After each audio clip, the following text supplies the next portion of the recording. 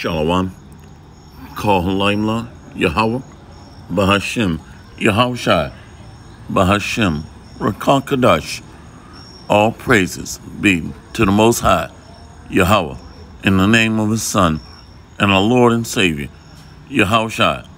Much respect and honor to the brothers that are doing the work in truth and sincerity, risking their lives and freedom to do so, pushing this gospel throughout the four corners of the earth. Salutations to the hopeful elect that are scattered abroad, and double honors and respect to the elders and the apostles of Great Millstone. Coming back at you with another lesson entitled, With Great Tribulation Shall We Enter into the Kingdom of Heaven. So we're seeing a pattern of events develop, and that pattern is showing that those that are not compliant are the problem. So all eyes are beginning to focus on those that are non-compliant, those that are going against the grain. So people that are not a part of the program are being demonized.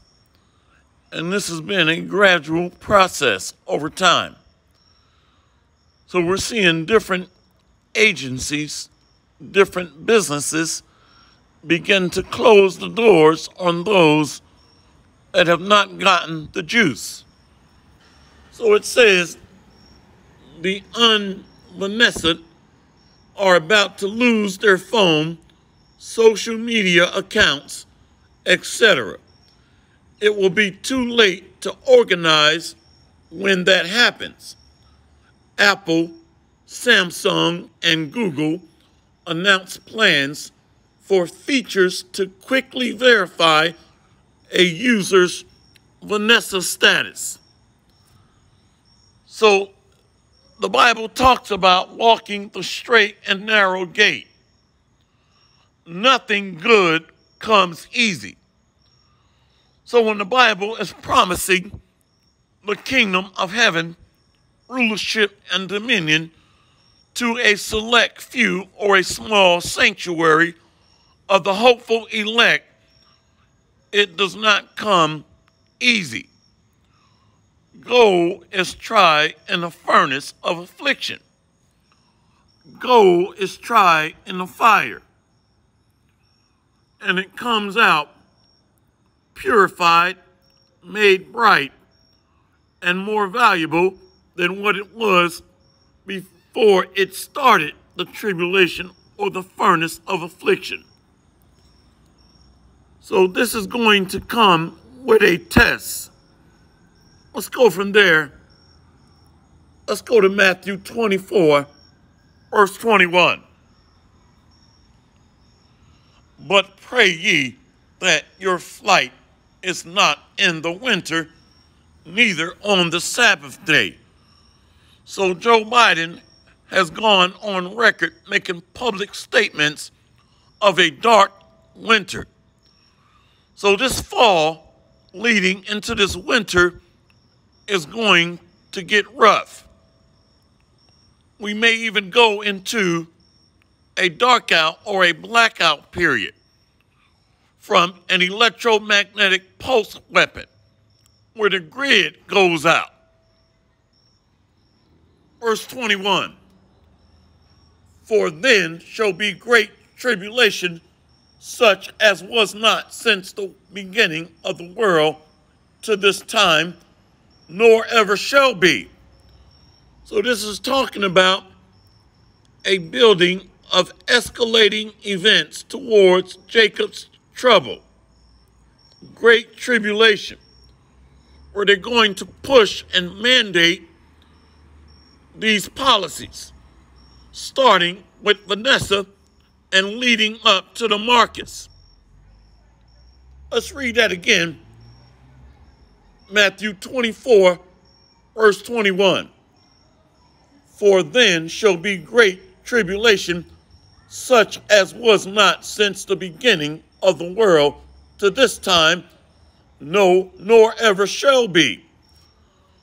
So they're going to be making those that have not been Jews into walking terror threats or walking viruses. So they're going to be justified in killing those that are non-compliant in mass number. So the new nigger on the block is going to be those that don't accept the juice. The new terror threat. Let's go to Revelation 7, verse 13. And one of the elders answered, saying unto me, what are these which are arrayed in white robes, and whence came they? So the children of Israel look like all the other nations around the world, because we were scattered into all nations. But the elect, the remnant, are going to be saved. Verse 14. And I said unto him, Sir, thou knowest. And he said unto me, these are they which came out of great tribulation, and have washed their robes, and made them white in the blood of the Lamb.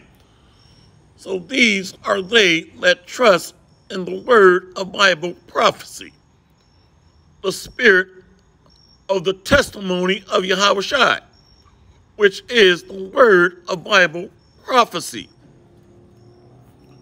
Those that trust in his word and that believe on him. Matter of fact, let's read this again. Then we're going to jump to Revelation 19 and 10. And I said unto him, Sir, thou knowest. And he said to me, these are they which came out of great tribulation, and have washed their robes, and made them white in the blood of the Lamb.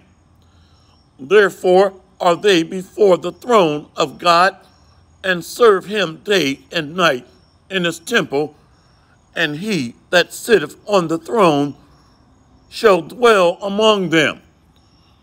So these are they that's going to inherit the kingdom of heaven. But the prerequisite or the mandate is that we must go through great tribulation. So these are they that have the testimony of Yahushua, which is prophecy. Let's go to Revelation 19, verse 10. And I fell at his feet to worship him, and he said unto me, see thou do it not. I am thy fellow servant, and of thy brethren that have the testimony of Yahushua. Worship the Most High, for the testimony of Yahushua is the spirit of prophecy. So the hopeful elect trust in the blood of the Lamb, written through the words of his mouth, the words of Bible prophecy. So he is with us through these times. He said he will be with us always, even unto the end. Let's go to Matthew 28, somewhere around verse 18. So the hopeful elect trust on the word, and the word made flesh, Yahushua, the blood of the Lamb. Matthew 28, verse 18. And Yahushua came and spake unto them, saying, all power is given unto me in heaven and in earth. So we have power through the word, the Holy Spirit, that gives us wisdom, knowledge, and understanding, that gives us stability in these times of great peril.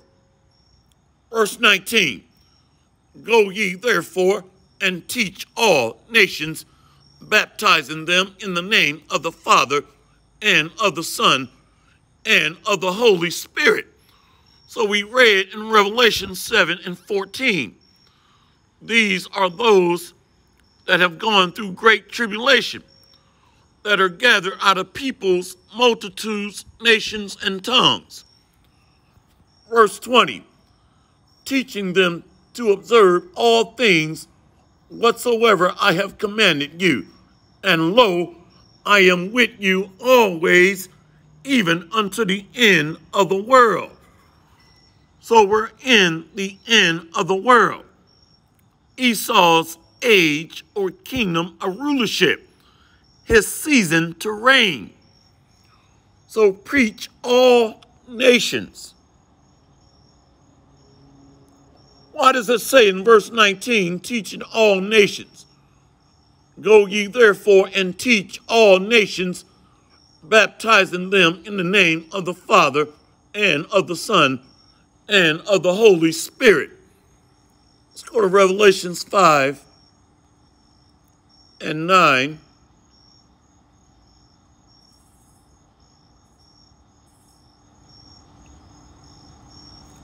Let's go back to 7 and 9. Excuse me. So the Israelites are scattered into all nations. See, verse 9. A multitude from the tribulation. The book of Revelation, chapter 7, verse 9. After this I beheld, and lo, a great multitude, which no man could number, of all nations and kindreds and people and tongues, stood before the throne and before the Lamb, clothed with white robes and palms in their hands, and cried with a loud voice, saying, Salvation to our power, which sitteth upon the throne, and unto the Lamb. So the Israelites have been scattered to all peoples, multitudes, nations, and tongues. So we're scattered into all nations. And salvation is promised to the Israelites, starting with the elect. So we must go through great tribulation. And Yahushua, the Spirit of truth, is with us unto the end. That's why we have this word. The seals have been broken.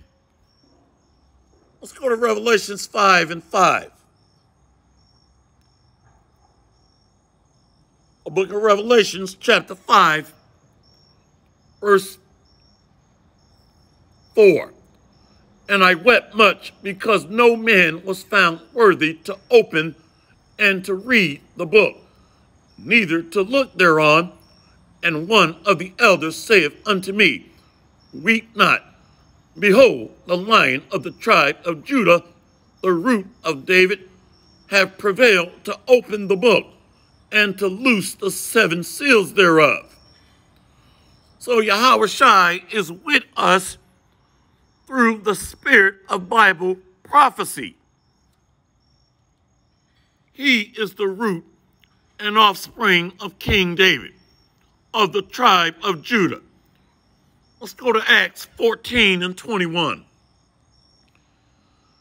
And when they had preached the gospel to that city and had taught many, they returned again to Lystra and to Iconium and to Antioch, the disciples, confirming the souls of the disciples and exhorting them to continue in the faith, and that we must, through much tribulation, enter into the kingdom of the Most High. So we're seeing the seeds of that great tribulation being planted. Our faith is going to be tried and tested. So we must go through the furnace of affliction, as gold and silver is tried in the furnace. Let's see if I can find this. I think it's Isaiah 49, verse 10.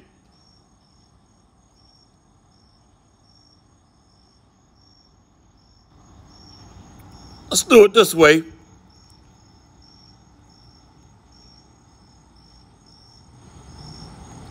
(48 and 10). Book of Isaiah, chapter 48, verse 10. Behold, I have refined thee, but not with silver. I have chosen thee in the furnace of affliction. So the elect are being refined, purified, and made whole, made perfect. Let's close out with one more.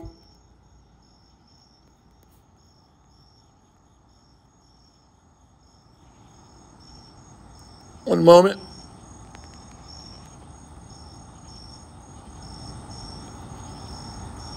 We're going to go to 2nd Ezra, chapter 16.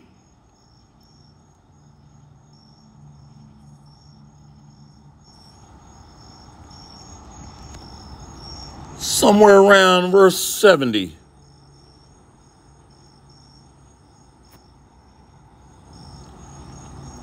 The book of 2nd Ezra, chapter 16, verse 70. For there shall be in every place and in the next cities a great insurrection upon those that fear the Lord. They shall be like madmen, sparing none, but still spoiling and destroying those that fear the Lord. So we're seeing that recipe being mustered together right now, demonizing those that are against the political establishments, that are establishing or pursuing unrighteous decrees. Verse 71, they shall be like madmen, sparing none, but still spoiling and destroying those that fear the Lord. For they shall waste and take away their goods and cast them out of their houses. Then shall they be known who are my chosen, and they shall be tried as the gold in the fire. And they shall be tried as the gold in the fire. Purified gold and silver, made in the image of the Most High. So this is the time to gird up our mind and to make ye ready spiritually for the battle.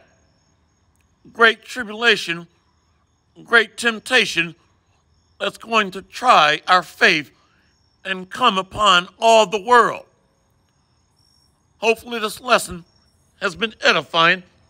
All praises to Yahweh Ba'Hashem Yahushai Ba'Hashem Rakakadash Rakatham. See you on the next lesson, Lord willing.